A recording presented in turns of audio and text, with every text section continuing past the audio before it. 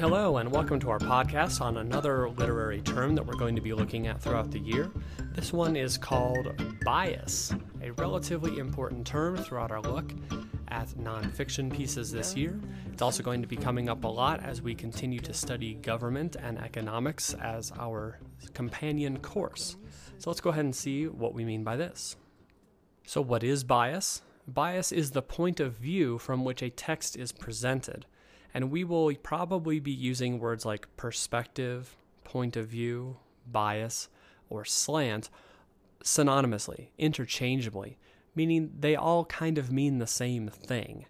And so when we say it's the point of view of an article, or we say it's the bias of the article, we're just trying to ask you to look at who's writing it, where's it coming from, what do they support, what do they question? What are they critical of? Things like that. So you'll hear us use these words almost interchangeably throughout class. But in short, bias is the point of view of an article or of a person or of a text. Why does this matter? Why do we need to study this? Well, the big reason is that every text has a bias. Every movie, every poem, every song, novel, everything has a bias. And so the first thing we want to do is determine what is the bias. Whose perspective is this sharing? Whose perspective is being pushed forward by this text? Once we do that, then we're probably a little bit better off in terms of determining its message or theme.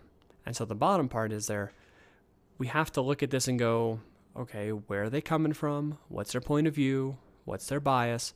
Should we believe their point of view? Is it reliable? Is it credible?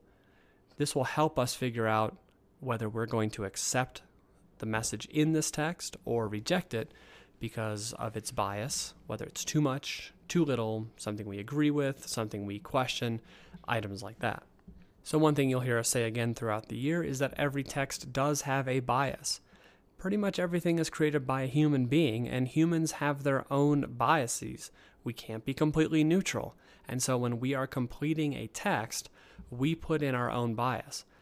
Oftentimes it's exceptionally intentional in terms of maybe a sports writer writing about his own sports team.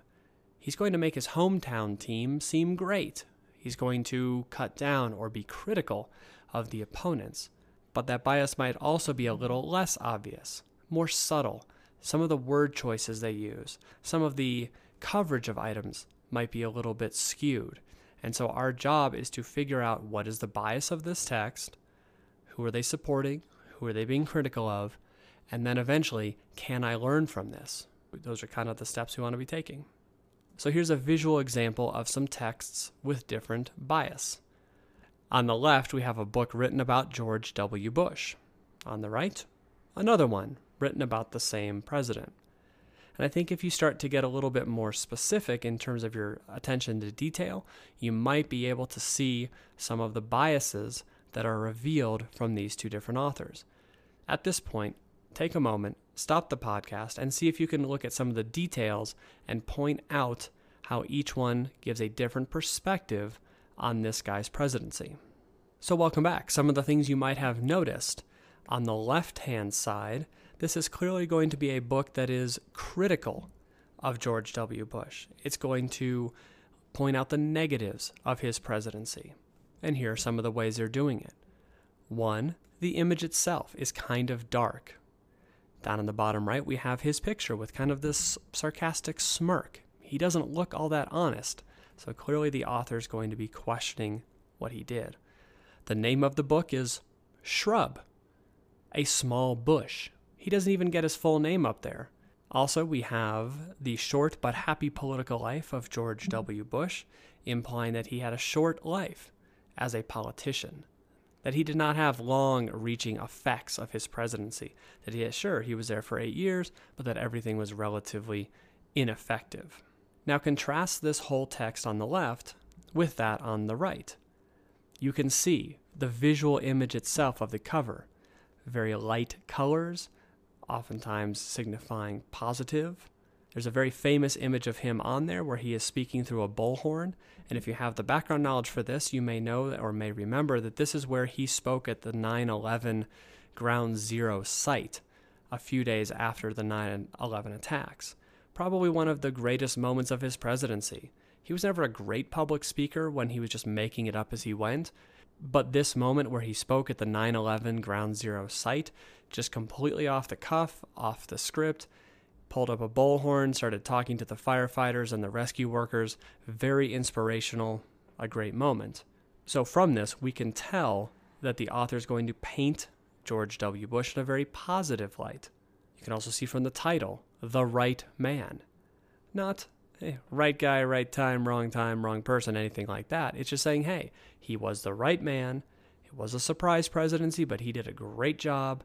And that bias of that author, of David Frum, is reinforced by the light colors, the positive imagery, and you can start to see, here's one text, The Life of George W. Bush, presented in two different points of view, and therefore they both have their own individual bias.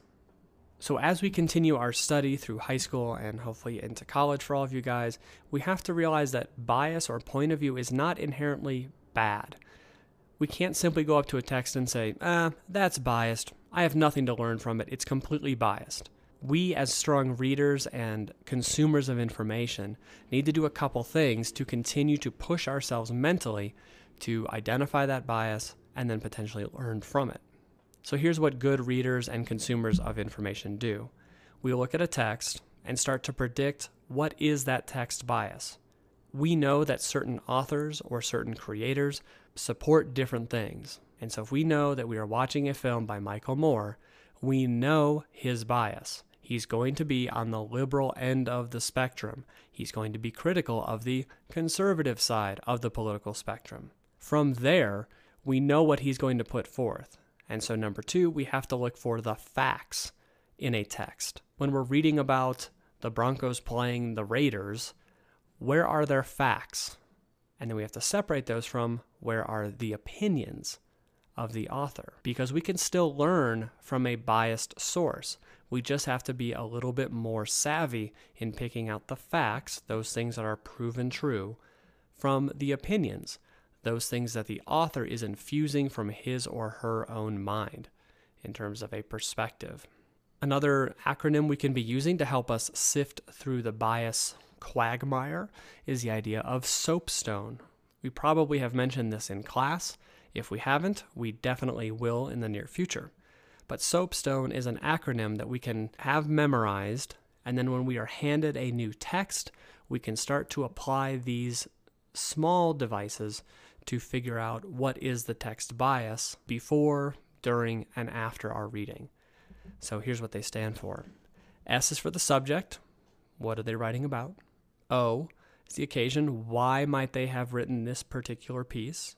Is it to be supportive of the Broncos? Is it to be critical of the Raiders? A is the audience. Who is the intended audience? Is it Denver? Or are we reading an article that was written for the Oakland people? That might give us some indication as to who is writing it, who is being favorable to whom, things like that. P stands for purpose. Why exactly did they write this? What are they trying to do? Just entertain, persuade, convince, get us to change our mind, stop an election, things like that.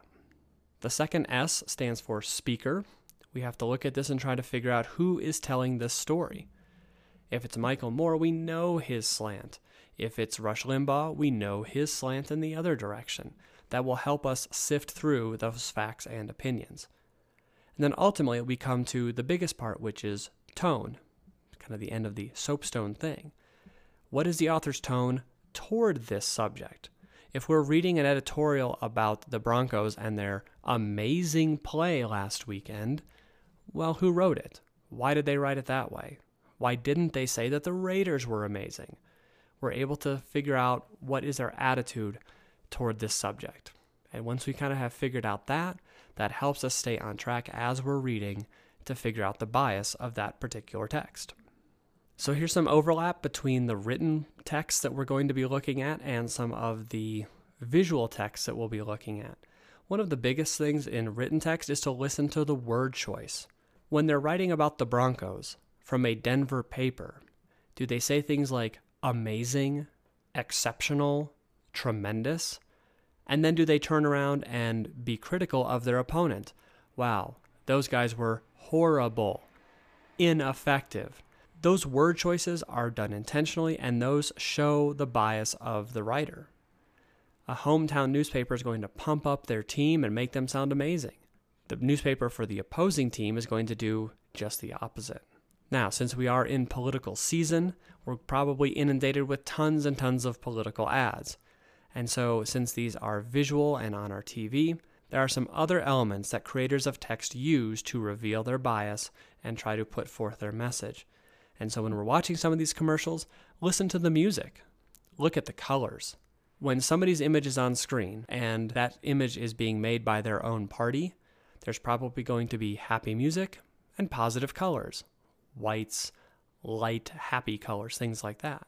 When the other side is making an attack ad about that same person, notice how they are colored in terms of washed out, black and white, maybe some sort of dark red. Also, listen to the music. Does it make you nervous? Does it make you scared? If you can deduce who's making the ad and then what they're saying about that person on the ad, you can figure out who's doing it. You can figure out the bias of the filmmakers. And that's important because we may want to learn from those. We may want to steer clear from those. But either way, we have to be savvy consumers of information. What might be the point of view of the text in the following situations? If we saw a Republican political ad about Obama, would it be positive, negative, supportive, critical? What images might they put on screen? What images might they not? What type of music would be there? What type of coloring would be there? What type of text would go in there about Obama? This one's a little bit more difficult, but what if there was a Democratic political ad about one of the subjects, education? You'd have to figure out what's the Democratic position on public education. Then, what kind of imagery would they use? What kind of music? What kind of text? Stuff like that. So go ahead and stop these after each one and see if you can do a little brainstorming.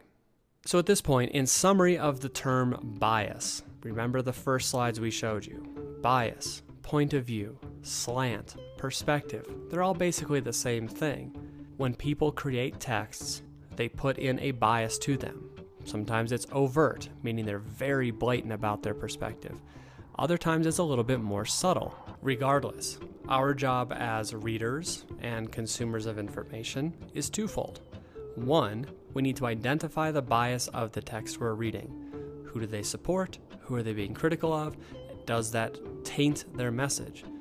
Then, number two, we have to figure out what the message is, and then we have to decide, do we accept that message or do we reject it? We've sifted through the bias. We still have a choice to make. Maybe we can learn something from someone we don't really like and the bias that we don't naturally agree with. Maybe we can't. Maybe it's too much. But regardless, we have to take those two steps to A, identify the bias, and then B, figure out where are the facts and opinions and can we learn from it. As always, thanks for watching. If you have any questions, please bring those in the class and we will see you soon.